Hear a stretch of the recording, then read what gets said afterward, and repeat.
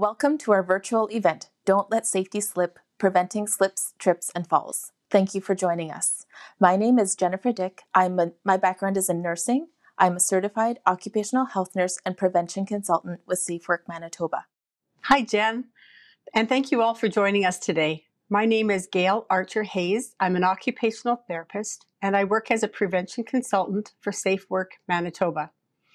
Safe Work Manitoba is a division of the Workers' Compensation Board of Manitoba, and it is a public agency dedicated to the prevention of workplace injury and illness.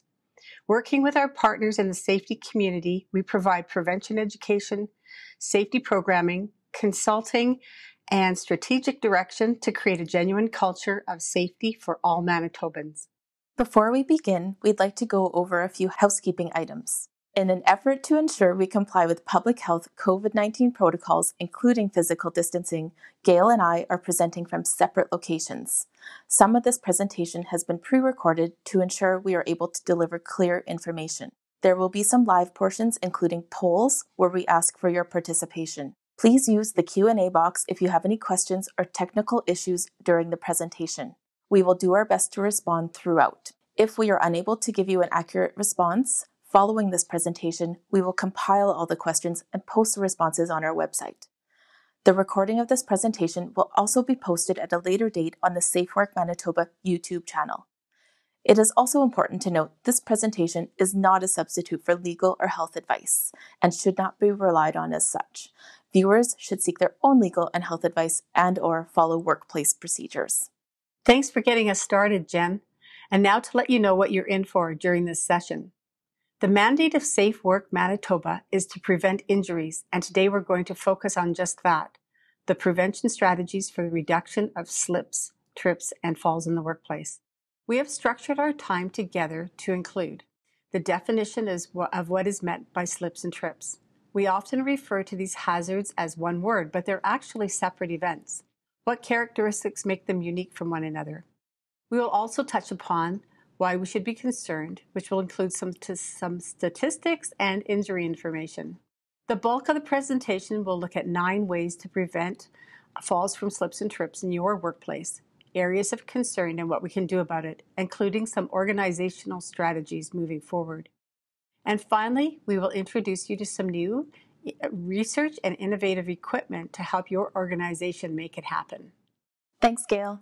To get us started, we're going to break down these 3 very important topics. Essentially, a slip happens when we step on something and our foot slides. It is caused when there's too little friction between your feet and the surface you are walking on. When we slip, we often slip backwards because we are in a forward momentum while walking and our feet tend to move out in front of us. That's right, Jen. Your body is happiest when the top half is right over top of your bottom half. Trips occur when an obstacle causes your lower half to stop suddenly and your upper half to keep going. The faster you're traveling at that time, the greater the chance of falling, often in a forward direction. Thanks, Gail. When we slip or trip, we might lose our balance so much that we fall to the ground and could be injured. What's also interesting is that the motion of trying to stop our falls could also result in an injury, such as a strain or a sprain. Today, we will only speak to falls on the same level. Let's start with a poll. What percentage of injuries reported to the WCB were caused by slips, trips, and falls from the same level in 2019?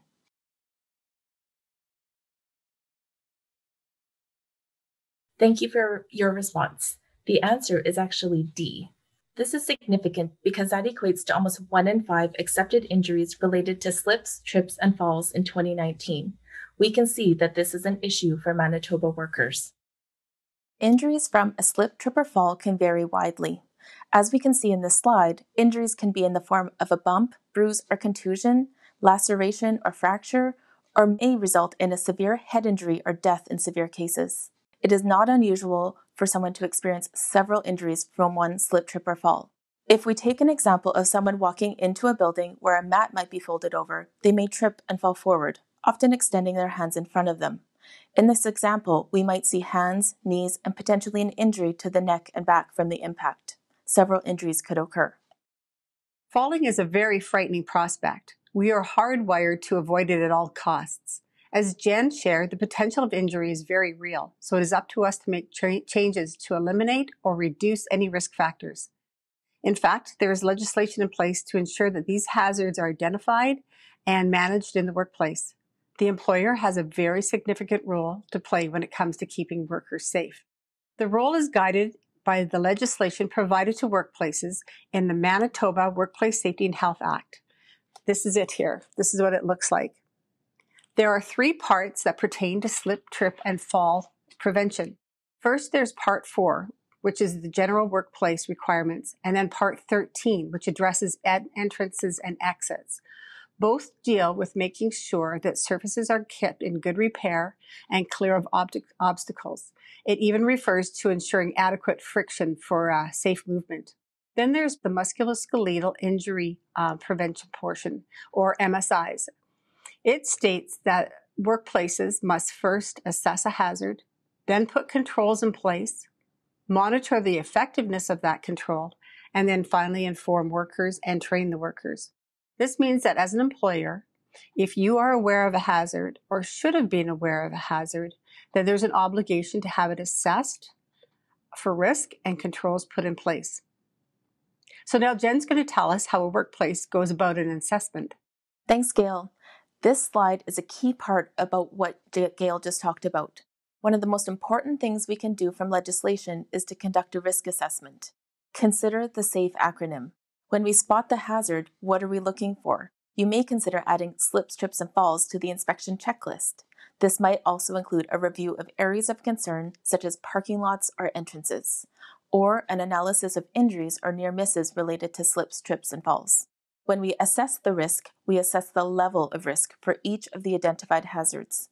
This might be done by reviewing how many workers are exposed to the hazard, how severe the injury could be, and how frequent the exposure might happen. Once we've done this, it's time to find a safer way. This is done using the hierarchy of controls. You may need to personalize your control measures to the workplace, but the end result could impact the number of slips, trips, and falls. Finally, every day. Working every day to ensure that workers are aware and trained to identify the hazards and reduce the risk. Working together as a team can make a difference. WorkSafe BC has a great document that I have read to answer this question. Check out the link in the resources section on our website. And to further understand the hazards, we'd like to share a video that will summarize some of the slip, trip, and fall hazards you might see daily, and how with your help we can try to reduce and prevent these types of injuries from occurring. Slips, trips, and falls may not be the things you think of when you think about workplace injuries. But every year, hundreds of workers are injured by slips, trips, and falls, resulting in injuries that range from minor cuts and bruises to significant injuries that require hospitalization and long recovery times.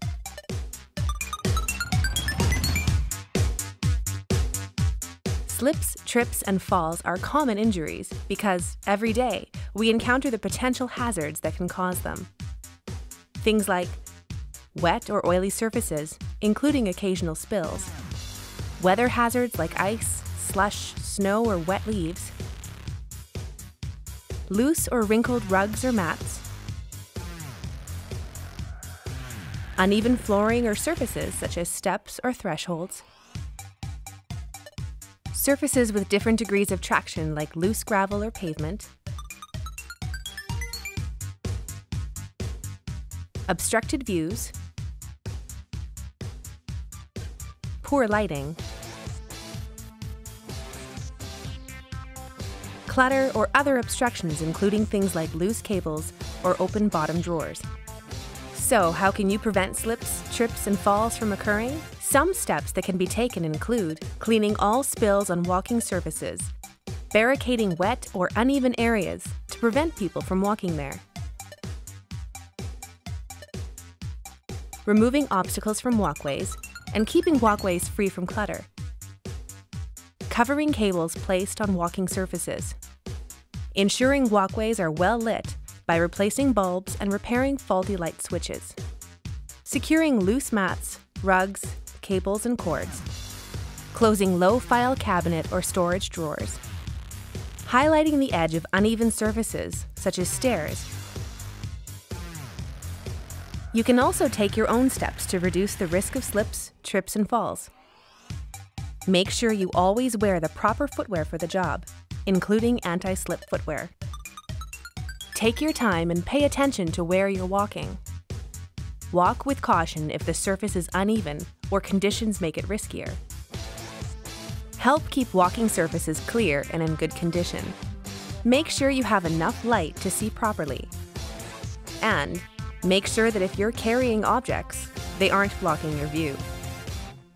Slips, trips, and falls may be common, but they don't have to be. Not when you take the proper steps and use safe work. For more information on preventing slips, trips, and falls, as well as preventing other workplace injuries, visit safemanitoba.com. As we have mentioned, our focus for today is going to be on prevention. How do we prevent slips, trips, and falls? We saw several hazards presented in the video, and we know they cause too many injuries to Manitoba workers. With the help of research, we have come up with the top 9 list of items to keep in mind when preventing slips, trips, and falls. We will go through these in more detail. Thanks, Jen. Now we're going to start with planning for inclement weather. Manitoba is blessed with 4 distinct seasons, but with that comes variable weather. Snow, rain, and ice can all wreak havoc on maintaining a strong footing and preventing slips and trips. Winter and spring are the highest risk seasons for slip, trips, and falls. We call them the transition months. Of the two, the most crucial is the change from fall to winter. Employers need to be particularly diligent during these transition periods because workers are not quite yet used to the changes in the weather. In the wintertime, employers need to put into place policies such as snow clearing, like when shoveling will occur and then who does it. Workers need to get their footwear ready ahead of time so they're not caught off guard. Once it has arrived, they need to take a bit of extra time to account for this poor weather. The days alternate between melt and freeze, so workers need to make sure they have good balance and are constantly making adjustments to their gait, speed, and foot placement before moving. They need to keep their feet flat and knees bent so that their muscles are ready to respond to any unexpected movement. And they need to pay special attention to where and how they are walking. Practice makes perfect. It's also important that they get into the habit of clearing ice off their shoes and work boots and changing their footwear once indoors to prevent slipping once inside. This is how Manitobans adjust for winter. I just wanted to add in another additional to inclement weather, but we also have to deal with other slippery conditions outside, such as leaves, spring garbage, and insect debris. If anyone has seen cankerworm goo in the spring, you know what I mean. We will now move into housekeeping. We know that safety is everyone's responsibility. This includes housekeeping practices. Keeping the walkways free of debris or obstructions is something that we can all do. If we all adopt good habits, we can help to eliminate these hazards.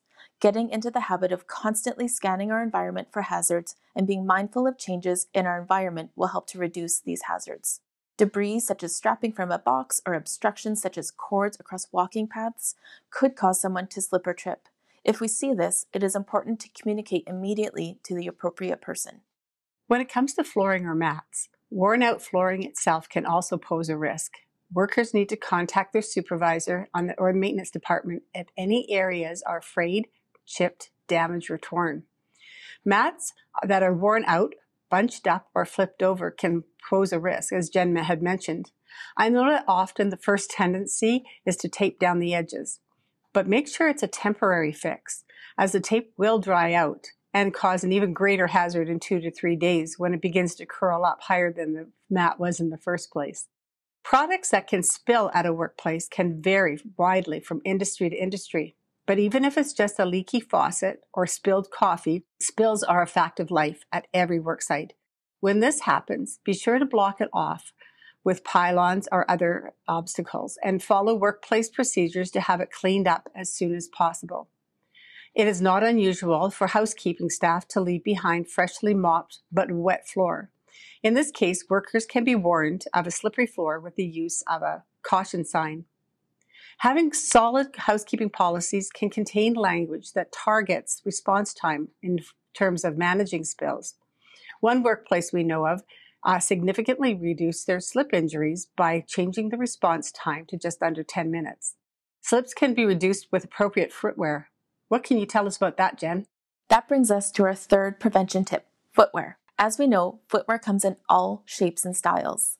While it is important to reduce slip and trip hazards in the workplace, it is also a good idea to wear shoes that will protect you from them. The footwear that you choose to wear should be comfortable, provide adequate support and protection for the job, and have heels and soles that are suitable for the surfaces you will be walking on. We typically hear of boots being CSA approved, as they are considered PPE. However, workplaces might consider a footwear policy that speaks to safety, comfort, and anti-slip qualities. This might include protection from slip, trip, and fall hazards. You might even consider a footwear risk assessment to identify some of the hazards and incorporate these into policy in an effort to protect employees. For our second poll, we'd like you to answer this question. What type of footwear do you wear for work every day?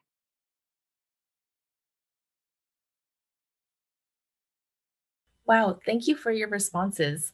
As you can see, we have many sorts of footwear on the line today. Thank you again for your participation in the poll.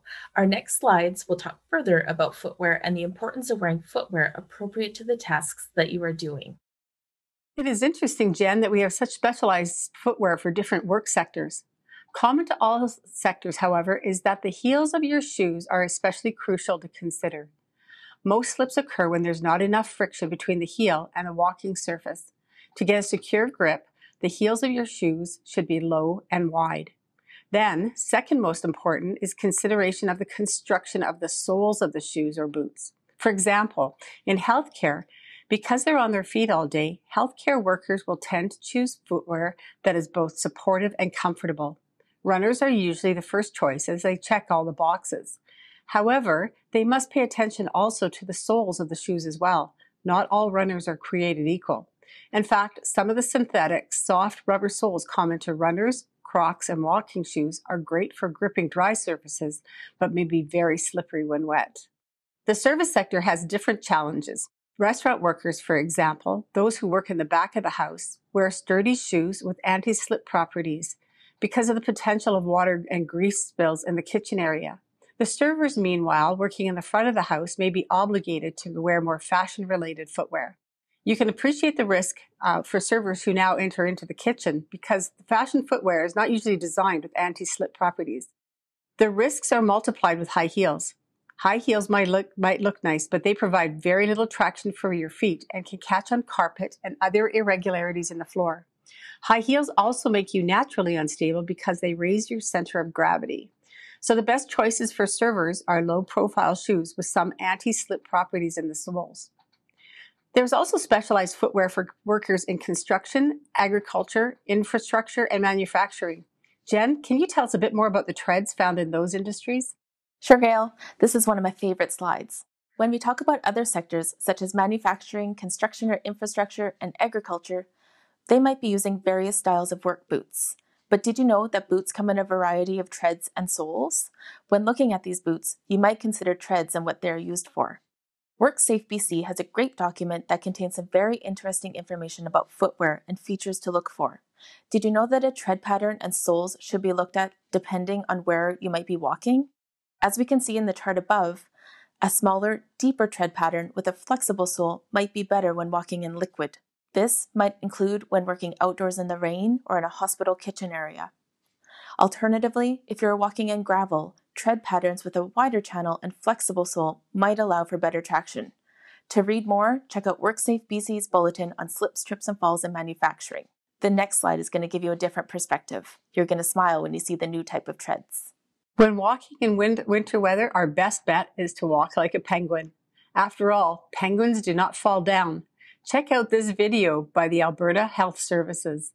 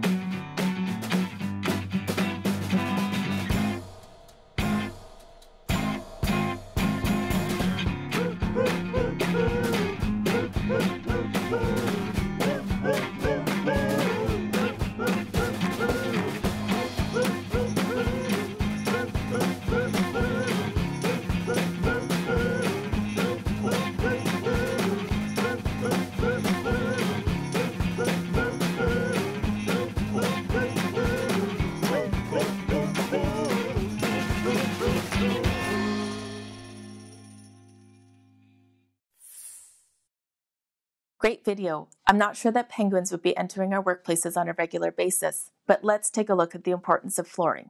When you walk into your workplace, what do your floors look like? As Gail mentioned earlier, we live in Manitoba. We have 4 distinct seasons with potential for any type of weather. If water is tracked in, it can create a slip hazard to those walking after you. Alternatively, if sand is tracked in, a worker's foot could roll over the sand, creating a fall potential. Using a textured strip on the flooring can help to give workers some traction on surfaces that might become slippery.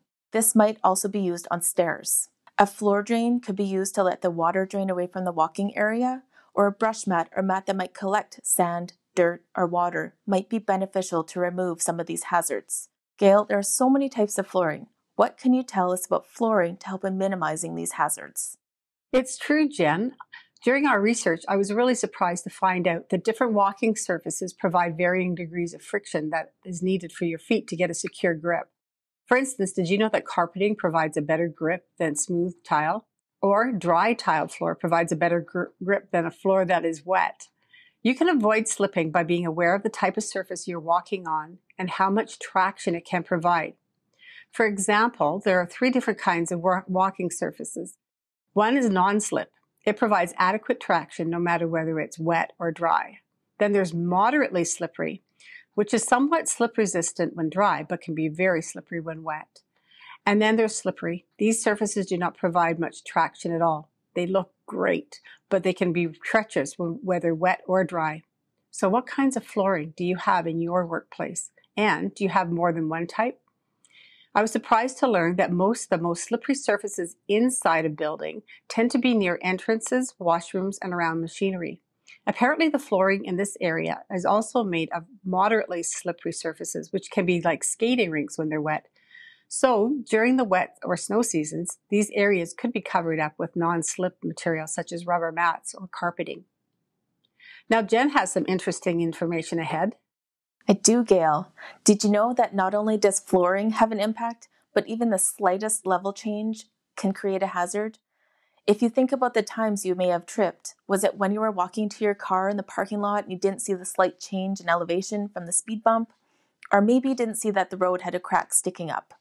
As little as a ½ inch can create a hazard. When we walk, our feet tend to only come off the ground approximately ½ of an inch. If the ground is sticking up, our foot can catch that and we could trip. A safety memo video I recently watched about slips, trips, and falls dubbed this the fatal ½ inch. This is why regular maintenance of all walking surfaces is so important in the prevention of this hazard. Gail, can you tell us more about what to do to prevent this in parking lots? When taking into consideration that only ½ an inch can make a difference between staying upright or sustaining a potential fall or a serious injury, parking lots take on a whole new light. Because they're outside and constantly weathered, they can easily deteriorate with weather, sunshine, and time exposure, creating a minefield of hazards. So how do we avoid that from happening? Regular inspections can be useful in finding divots, ridges, and other weathering anomalies. Of course, if these exceed the ½ inch threshold, then they should be marked with high visibility paint and reported for repair. Sometimes car stops and speed bumps can present a trip hazard for someone not watching their feet. These can be made more visible by painting with high visibility paint as well. You want to keep all walking surfaces as dry as possible, including parking lots, as this is where the bulk of your outside walking traffic will occur. Grease and oil from cars can be an issue and must be dealt with as a spill. For example, one can contain the area with pylons, spread on an absorbent material over the area, and then sweep it up and dispose of according to your spill protocols. And workers should walk with added care across parking lots, as even the accumulation of sand, grit, and granular materials can make surfaces more slippery, especially if you get pieces stuck into the tread of your shoes. But in Manitoba, once again, it's the inclement weather that causes the most grief. We would suggest that as an organization, prepare for the worst. You might consider earmarking September to check your sand and salt supplies. Make sure the sand warmer, if you have one, is in operating condition and ready to go. Sand and salt should be placed in strategic places and for easy access. You don't want to be caught off guard. Some workplaces have their own on-site snow removal equipment, while others contract out that service. Policy and the language of the contract will help to define snow clearing expectations, such as when to begin. For example, if your workplace runs on a 24-hour clock, you might want snow clearing to begin within half an hour of the initiation of a snowfall. Or if you have a day shift only, then you might state that snow clearing should begin 1 hour before the first shift begins. State what needs to be cleared as well, be it entrances, sidewalks, or the entire parking lot. For our final poll, we would like you to answer, are there any guidelines or standards for stairs?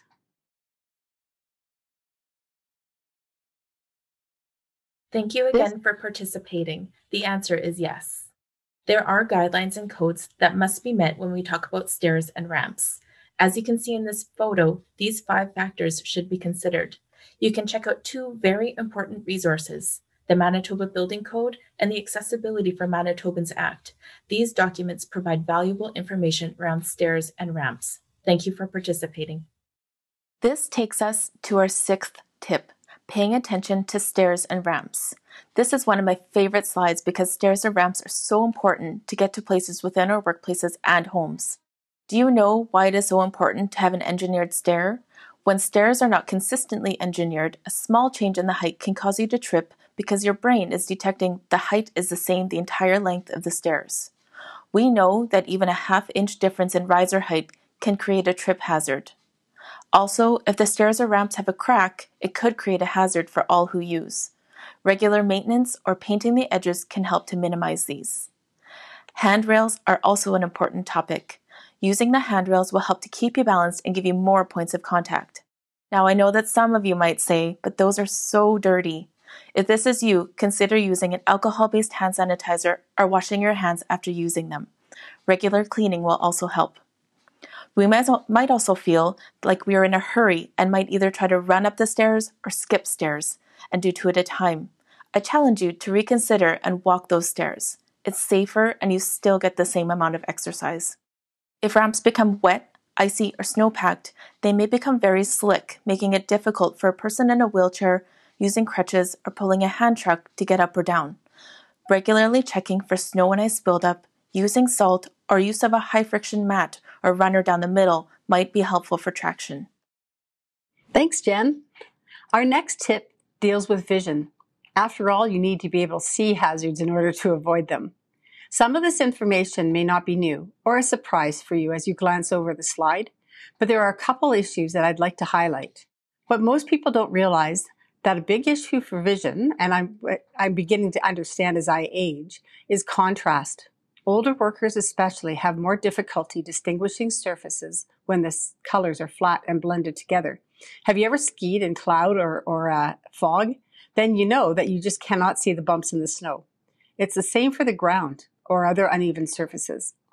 So setting light at an angle, both inside and outside a workplace, can increase the contrast by producing shadows, which makes it easier to detect bumps and other irregularities. You can also use color contrast to assist with depth perception, which can make a big difference as well. This could be like having a colored feature wall or a combination of light and dark accents in your workplace. I'd like to take a moment too to just talk about, with sightlines, to talk about wearing bifocals. These lenses are designed to have a shortened focal length for short vision, like reading. So by their very nature, they're not going to be useful for seeing the ground. In fact, the ground will be blurry and unclear.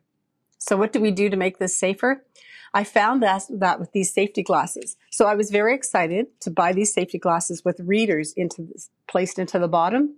This was great for inspections going into workplaces. I can see what I'm writing on a clipboard as I look around. However, what I found was I could not see the ground, and I was in a cement plant with a very uneven surface. So what I learned from that is, and this will pertain to people wearing bifocals, and also for all of us now as we're wearing masks during the pandemic, that you need to take an extra care to look at the ground, to bend your head a little bit forward so that you can see out of the regular part of the lens. Take extra care, scan the environment ahead of time, and take note of any obstructions. Watch where your feet are landing and use handrails wherever they're available. The last part of this slide deals with people who work outside all the time, such as farmers, hydro workers, postal workers. So they're always used to getting the elements into their eyes that's going to obscure vision, such as sun glare, and weather, sleet, snow, and rain. Some of the answers to this is a hat. Wear a hat, but with a brim, the brim to protect against both of those elements. Secondly, try polarized sunglasses. They're a little more expensive, but boy, they're well worth it when it comes down to cutting glare. And in rough weather, workers may want to try eye shields just so that they can keep their eyes free. So all in all, being able to see is very useful for staying upright. Let's take a few minutes to talk about how all of these items work together. When we talk about safety culture, we really want you to set the tone for the organization you work for. Your attitudes and beliefs about safety can be infectious. We know that a culture change should start from leadership. When leaders set the example, it really does filter down to the rest of the organization. We also know that one person can make the difference. Will you be that one person? Can you start to walk the talk and make an effort to wear the appropriate footwear for the task you are doing? As we've already talked about, safety is a responsibility of everyone at the workplace. We also want to bring attention to the distraction of texting or talking on the phone when you are walking. How many of you have seen that person walking and not paying attention? When we are mindful, we reduce our chances of injuring ourselves. As always, it is important that if we do remind each other, that we do it in a kind manner. Even as times are a little stressful, a gentle reminder to use the tools we can to help us can go a long way. Workplaces who work together are capable of successfully changing their safety culture. Wellness campaigns can be fun for workplaces and a very effective way of getting the message out to large numbers of people. The goal is often to elevate awareness. This can be as simple as a poster to a full day or a 6-month event. Planning a campaign is best when the workers and/or prevention committee are on the planning of the events. We know an employer who engaged their workers in a slip, trip, and fall campaign, which turned out to be very effective in reducing their injuries. It started in October, which is a transition month, and ran all the way to March, another transition month. So consider these components to make yours a success. Consider a media blitz. Many workplaces have closed-circuit TVs in common areas so that you can run information blitzes such as fun facts, gentle reminders, or information on upcoming events. You could consider contests and offering incentives or giveaways.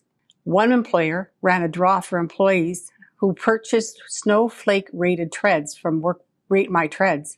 The prize was a day off work. We'll talk more about Rate My Treads very shortly. Poster campaigns coat the workplace with visuals, posted in lunchrooms, locker rooms, and all common areas. You might consider a campaign of safety talks, shop talks, and safety swaps to cover slip, trip, and fall related topics.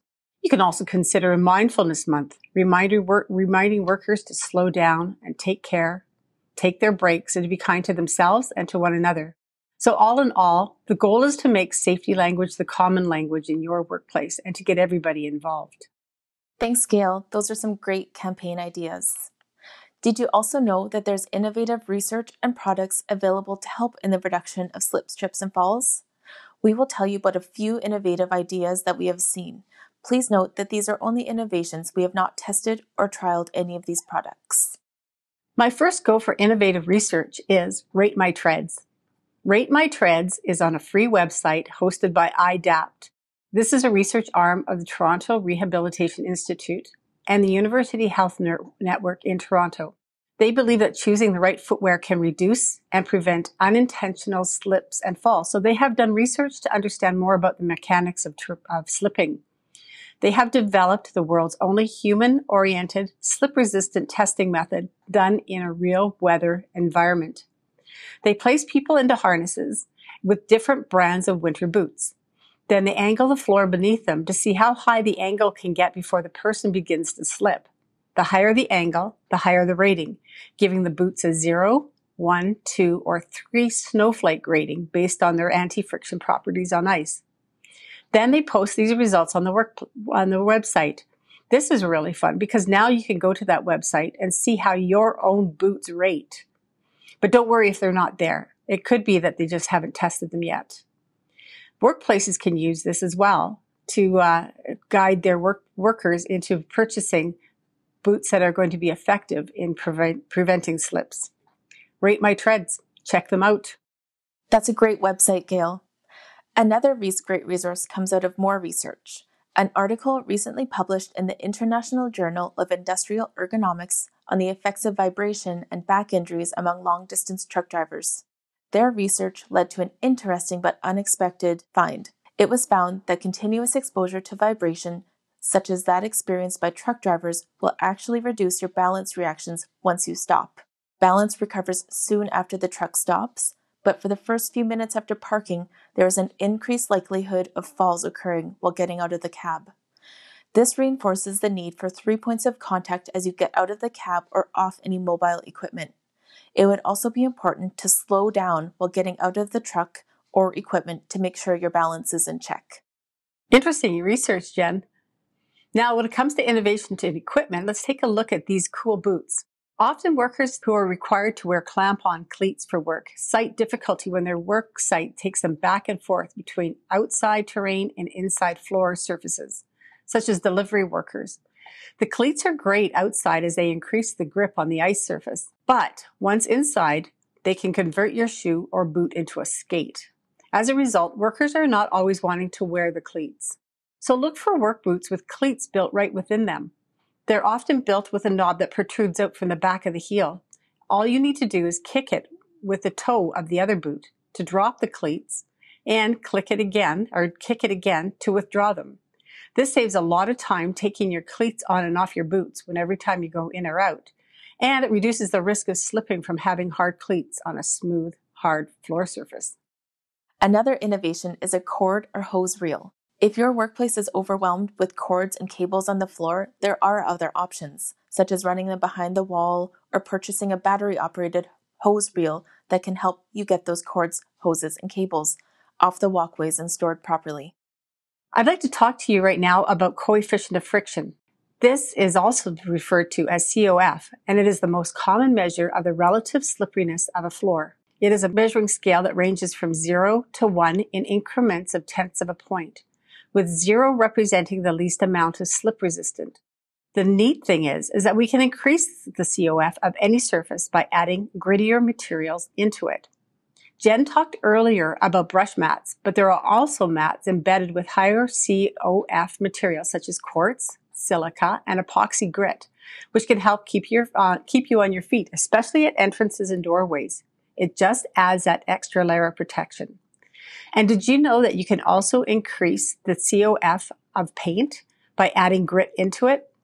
It's not usually added in when you purchase the paint, but you get a grit kit and sprinkle the chips onto the paint before it dries.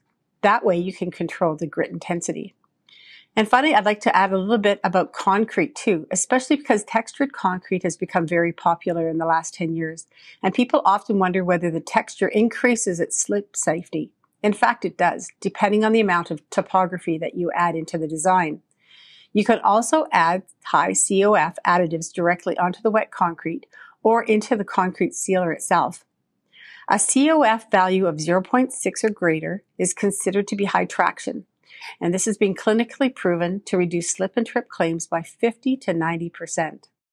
We have covered a lot in this presentation so far, Jen. Can you remind us of all that we've talked about? Sure can. Those are some really neat innovations. Thanks, Gail. This is what we really want you to know from our presentation today. Here are some of the main takeaways. Being in the moment and mindful will help you to slow down and focus on what you're doing. Focus on what your foot is stepping on. Where are you walking and what are you doing? Is that text really important or can it wait until you get to your destination? We don't text and drive, so we shouldn't text and walk, or run for that matter. Make sure you're wearing footwear that is appropriate to the task or environment you are working in. This might include a boot or a shoe with cleats. Stick to the proper pathways so you can avoid uneven ground. You should also continuously scan the environment to make sure you are aware of what's going on around you. Carry small loads. If you can't see in front of you, then you can't see the change in elevation or the speed bump. Use tools to help you move the load if you need to. And challenge yourself to channel your inner penguin and walk how they would walk. Flat feet, turned outward slightly, and moving slowly. Remember, you want to get to your destination unharmed. Thanks for the summary, Jen. And that concludes our presentation on Don't Let Safety Slip. As we have heard today, safety and health is a responsibility of everyone in the workplace. If we all work together, we can help reduce the hazards of slip, trips, and falls. If you have any questions, please do not hesitate to contact Jen or I. Our contact information is included on this slide. All the best, and stay on your feet. On behalf of Safe Work Manitoba, thank you for watching our virtual presentation and for all of the questions. We hope you are able to take away some tools and knowledge to better understand some of the ways we can work together to prevent slips, trips, and falls. We hope this will help keep you, your coworkers, and your customers safe.